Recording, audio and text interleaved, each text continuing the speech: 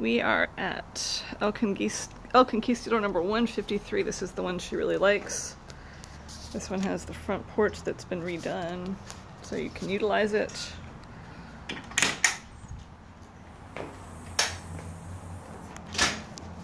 Living space on the front. A lot of the furnishings actually convey, such as this piece right here. They have their storage closet out here, which is huge. Laundry room right here, which is a washer and dryer convey. It's gorgeous. Been redone. Your mom is just in heaven. Oh, you talking to Justin? I'm doing a video. This kitchen is, all been renovated. That she loves the kitchen. I just have a more pestle, and this is neat. She likes the wall space where she could hang artwork. It's got some built-ins. This is a really bar. Actually, I thought about having white furniture. I didn't think of it. It was a year ago. So maybe this dining room table is really neat. It is pretty cool. And then apparently the beds convey. This is one bedroom. I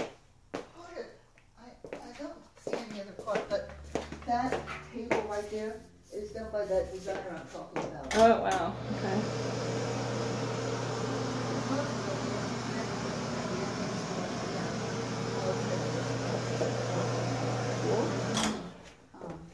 Clearwater Beach.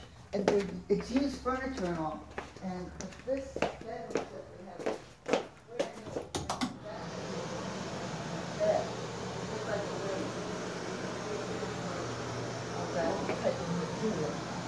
God, if they saw it, it would have been perfect in here. And then you can go right out here to this patio. And then you can go out here to yet another patio. Perfect. You don't have to buy any fans. She likes the location. She said she doesn't care if there's no pond. She can watch the golfers. And I have one chair. They're both tansible like this. But, one is more like a couch kind of. The other one is like a seat. One on one side.